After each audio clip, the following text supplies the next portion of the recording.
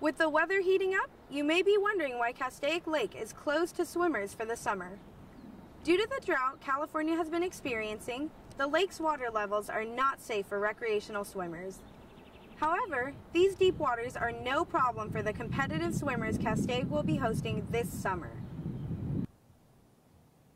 This summer, the Open Water National Championship is going to be held at Castaic Lake right here in Santa Clarita. It's the national championship for open water swimming, and we're talking about, the best of the best. Some of the best swimmers in the world will be here competing in Santa Clarita.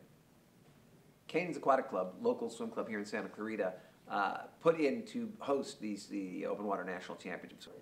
It actually is open for people to come, and we're encouraging as many people to come out there and see it because A, it's some of the best swimmers in the country, and you'd be surprised. Last year we had 14 swimmers finish within 3 seconds of each other.